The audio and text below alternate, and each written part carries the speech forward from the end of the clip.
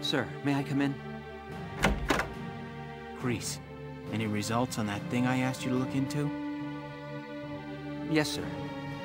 For starters, this bullet you gave me. Its shape and markings perfectly match rounds used by an experimental Gallian sniper rifle. I see. So Alicia really was shot by someone inside the Gallian force. So, any leads on who fired it? Yes, sir. Tell me, Kreese. The night before the shooting, records show Lieutenant Lanzit checked out the rifle. What? Valdio had the gun? Are you sure that's not some mistake? It's rare for a tank commander to ask for a sniper rifle, so the clerk remembered him. Sir, only 2 of those rifles exist right now. One is confirmed to be locked in the arsenal. The other was checked out to Lieutenant Lanzit and has yet to be returned. I can't. It's hard for me to believe, too. Valdio? It couldn't be.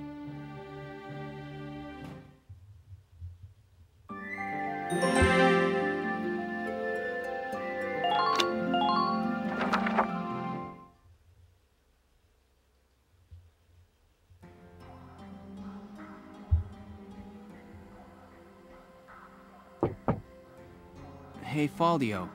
You in? I guess not.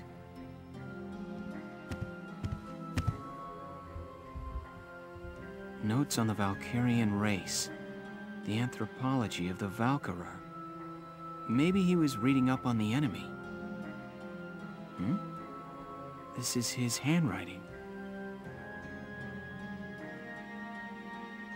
Alicia must be made to awaken.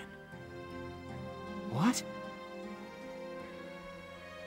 Alicia must be made to awaken. No matter how much I try, I can think of no other way. I almost wish I had never joined them on that expedition to the Barious ruins. I'm convinced that the inner chamber was built to admit only Valkyra. But the door opened at her touch. That could only mean that the blood of their tribe courses through her veins. Still, I was shocked to find her bathed in that uncanny light that night in the field. Though I doubted my eyes, I never once doubted. That light was the Valkyrian blue flame. Ultimately, I had no choice but to accept the simple truth that Alicia is one of them. I'd already begun to question all I knew. The walls of the temple sanctum were inscribed with the Valkyra's account of history. History as it truly was. We are all taught of the Darkson calamity, and how their actions forever scorched the land. But this account told a different story. The Valkyra invaded this land from the north, slaying the indigenous Darkson people as they came. Their grasp of Ragnite technology and the art of war were vastly superior. They trained the destructive power of Ragnite on the Darkson's land, burned it to ash, then had the gall to pass the blame for their inhuman deeds off on their Darkson slaves. Darksons have borne that stigma ever since, while the Valkyra became godlike saviors. The victors simply rewrote the history books. The Barious ruins promulgate a lie to all but their own descendants as hard fact. Reading about the Valkyra's power, the true face of these saviors, left me stunned. Yet at the same time, I cannot help but think of how useful it could be to us now. Since then, I've investigated every text and report on the Valkyra I could find. They lead me to believe that at least a few scions of the Valkyra must have survived to this day. All across Europa, these rare individuals live and die unaware of their own nature. But history has recorded rare cases of individuals who have awakened to their powers. Their stories share one common thread. All of them suffered grave wounds before awakening. If those accounts are correct, the blood of the Valkyria stirs at the approach of death. Their power, having slept for thousands of years, bursts awake at one step shy of the end. Once awakened, if one of these individuals takes hold of the refined Ragnite arms of their ancestors, they make their mark on history as one of the Valkyria of old. I couldn't stop myself. I stole the Valkyrian lance and shield out of the university archive. Supposedly, their blood serves to amplify the Ragnite's natural power. I have no idea what science lies behind it. Perhaps it's a consequence of their origins in the Ragnite-rich northern regions. Regardless of the reason, the Valkyria's life force itself calls forth a reaction from the stone. The enemy Valkyria decimated our forces on the Magyar plains. I could not afford to stay my hand on account of ethics. I had the rifle, and I forced myself to use it. I shot her. I placed the lance and shield on her unconscious form. I was racked with insecurity and guilt, hands red with blood of my best friend's love. But now I know. The choice I made was right. Faldio! Hello, Lieutenant Gunther. Is something wrong? Faldio, where is he? Sir, Captain Virat just called him in. He left only a minute ago.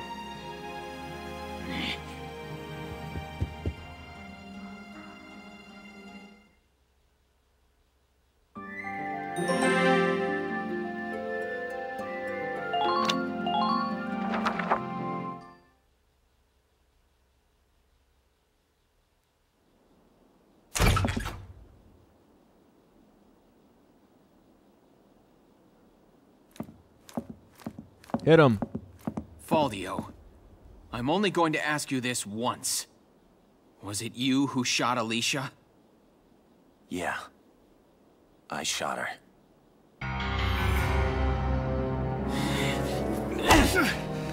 There you go. Tell me why. Why did you have to shoot her? The people. Gallia needed her. Now let me ask you a question. How else do you think we could have won that battle? If not for Alicia's power, Gallia would have most certainly lost.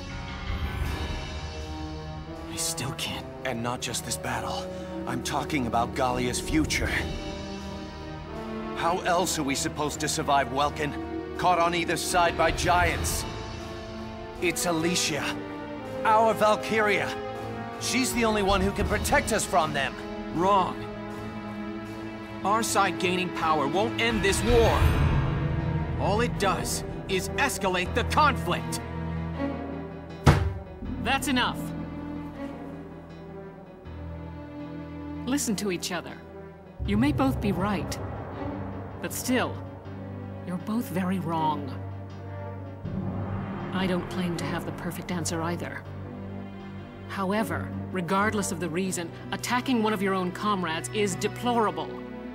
By Gallian military law, I remand you to the stockade until further notice, Faldio. And you, Welkin. 24 hours in isolation for engaging in fisticuffs.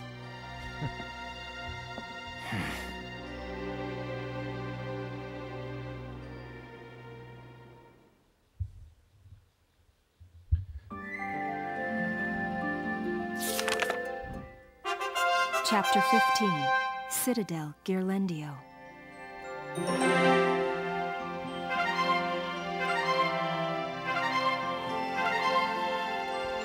New skirmish. What is it? Sure.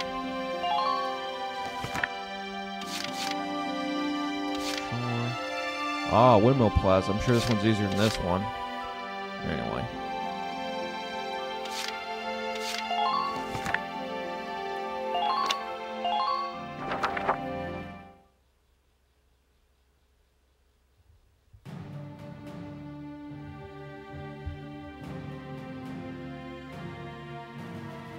Thanks to the victory at Nagyar, our forces have pushed the enemy back to the border.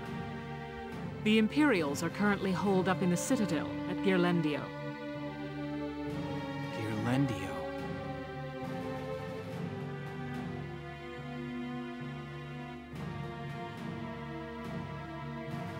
A crucial checkpoint along the commerce routes tying Gallia to the east since medieval times, the pass at Ghirlandaio had been fortified for ages. The existing structure was rebuilt as a modern fortress during the First European War, and its grounds were littered with the casualties of war. In the current war, it housed the Empire's command center, and now it stood as their final stronghold.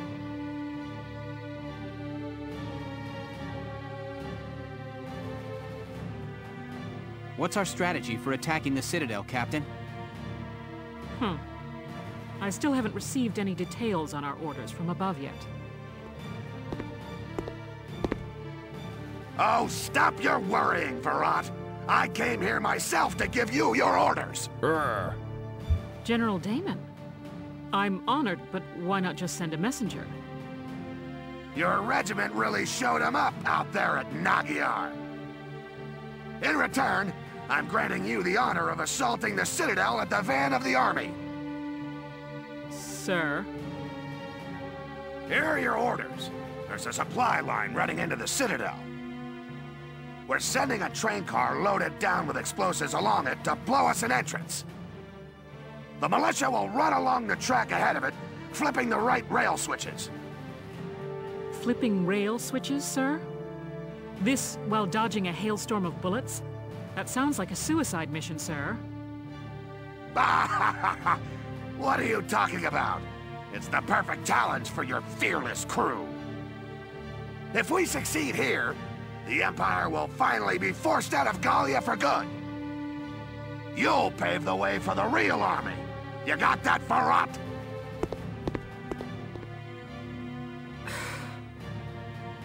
Damn it! Another mission they don't have the guts to do themselves. Damn. Maybe. But it's a mission that somebody still needs to do. Precisely. As the General said, if we win, the Empire will be driven out of Gallia. Let this be our final battle. I'll await good news from the field. Dismissed. Well, it won't be the final battle, but whatever.